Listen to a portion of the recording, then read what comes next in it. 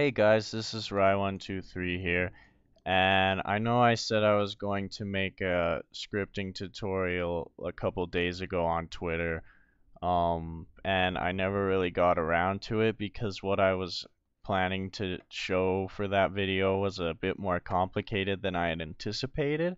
So I'm going to go ahead and keep working on that, and um, in this video, however, we are going to just work on something else. And what we're going to work on today is a regen button. And I'm pretty sure you all know what they are. They're those purple buttons that when you step on them, here, let me just give an example.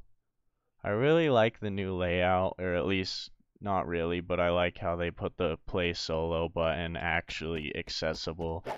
I haven't been on Roblox for a while, but you all know how these work. You either step on them or click on them and they regenerate whatever is right here.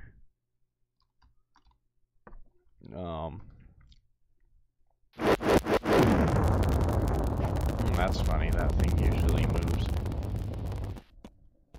Oh well. Oh wow, that's probably gonna blow out the audio for my video. Oh well. Anyways, so yeah, I'm gonna teach you how to make one of those. So first things first, I'm going to get rid of this and we're going to start from scratch.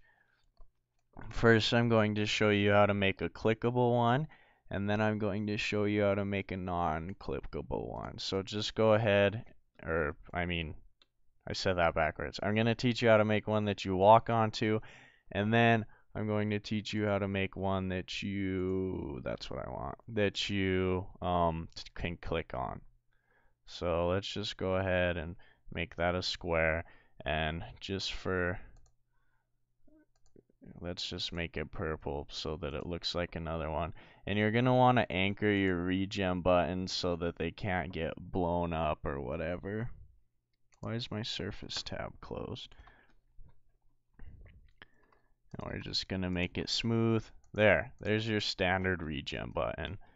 As you can see though, it doesn't really do anything. So, first of all, we need something for it to regen. So we are going to take our car we made a while back ago. If you don't have one, you can make a new car, or you can just get one from going up here into insert and vehicles and just picking out a car. But you're going to go ahead and put your, here, I'm going to rename this so we can find it, your regen button into the same as your car, the same model as your car. And just to make it easier, you can go ahead, if your car has like a lot of parts, you can go like this. Let me zoom in. You can like put the regen button in a separate like it's still in the same model, but you just group together all the parts of the car. And here comes an airplane, which is really nice. I hope you guys cannot hear that. I think there's gonna be like, I don't even know what they're doing, never mind. So we're gonna go ahead and place a script in the button, like usual. Okay. So first things first, we are going to have to state the model that we wish to clone. So as you can see, we have script.Parent.Parent, which will regen.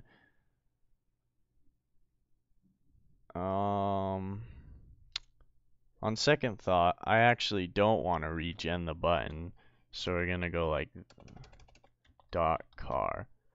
Then we're going to say backup equals model semicolon clone. So what this is doing is it's getting this body, oh yeah, I named it body kit, not car. It's getting this body kit and it's just making a clone of it. Then we're going to come down to the bottom of our script and say script.Parent dot connect. No, it was dot touch connect onTouched.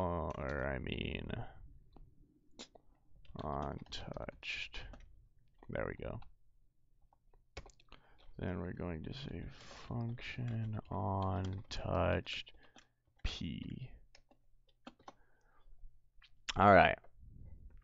So let me just check to make sure that is right. And we are correct, I think. Hopefully this works. Okay. So first things first, we have to check to make sure that the thing that touched it is a human. Because if you end up shooting the button with like a machine gun or something, it can break easily. So we just want to make sure that what touched it is a parent. So we're going to say p.Parent..findFirstChild Humanoid. We are not going to say that actually. Sorry. We are going to say if p blah blah blah blah blah is not equal to nil, then I forgot to make the if statement, then hit enter. Maybe. Usually it makes an end for you, but I guess not. Not today. What the heck? Okay. So basically what's this saying? If the part that touched it, if it can find a humanoid in it, then that means that it's a person, and so we're going to go ahead and regenerate it. But we need another value called, let's just call it, this is kind of unoriginal, but just say debounce equals false. And we're going to do another if statement that says if debounce equals false, then, oh, sorry, you need two equal signs whenever you're doing an if statement. Ah, planes. Okay, so, sorry. Next, so what a I'll explain that in a second. Okay, so then you're just going to type newcar equals backup.clone. You're going to say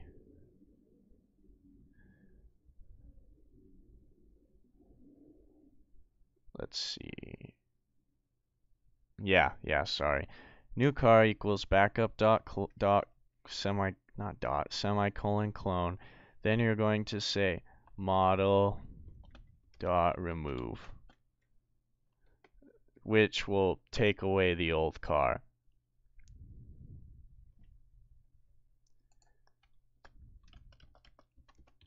Debounce equals true.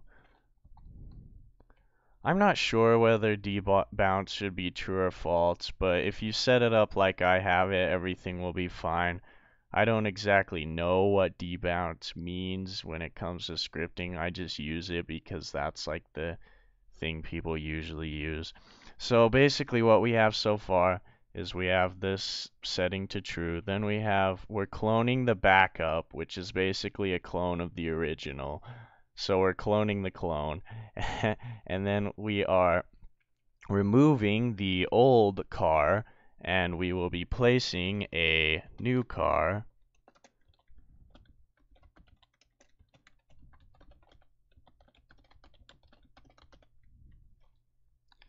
So that makes the new car so that it will be in the same, basically it'll put it right back here.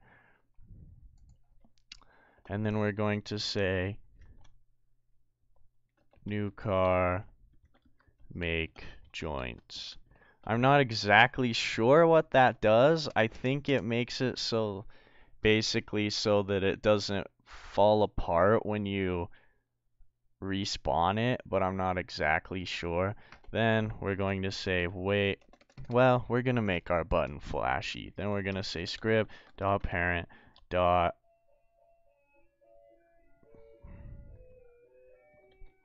brick, what is it? Dot BrickColor equals, I don't remember how to do that. Maybe it's like this.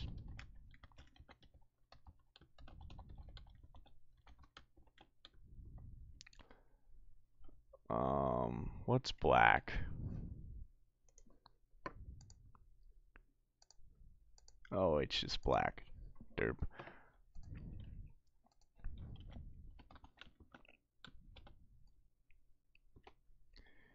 Then we're going to wait. Let's just say 2 seconds. And then we're going to change the button back to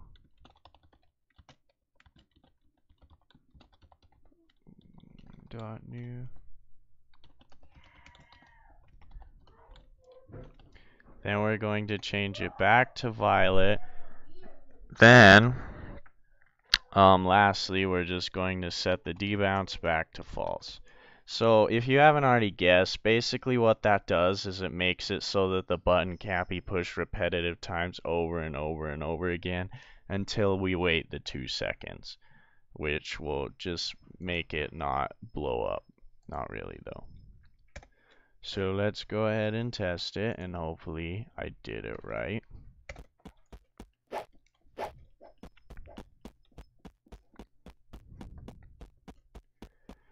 Okay, so let's just kind of like move this car over here. Yep, see? And for some reason it went gray, but I think you get the idea.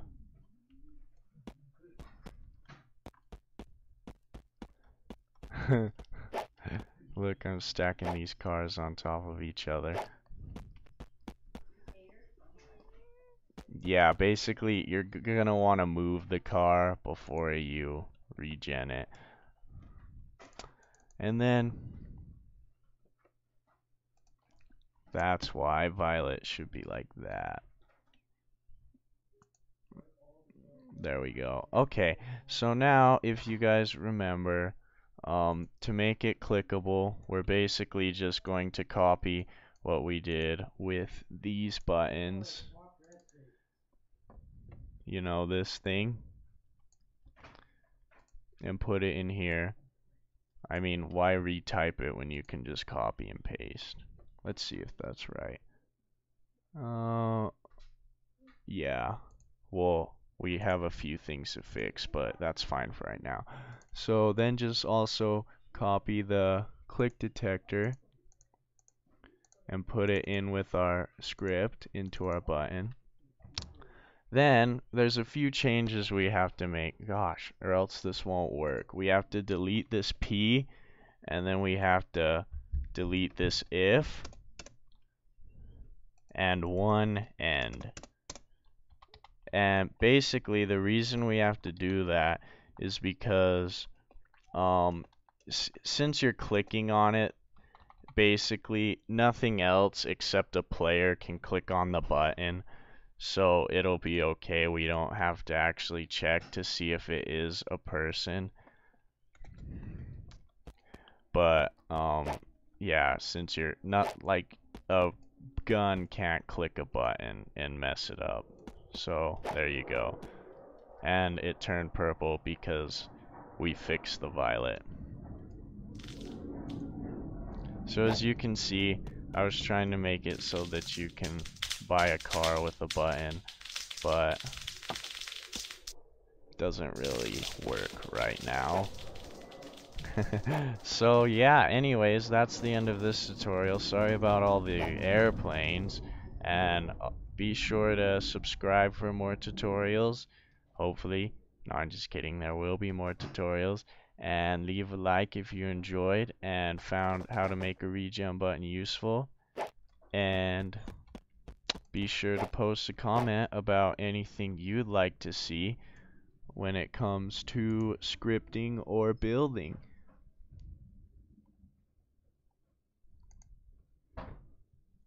Look at all those cars I made. That's crazy. Anyways, guys, thanks for watching. I'll catch you later. Bye.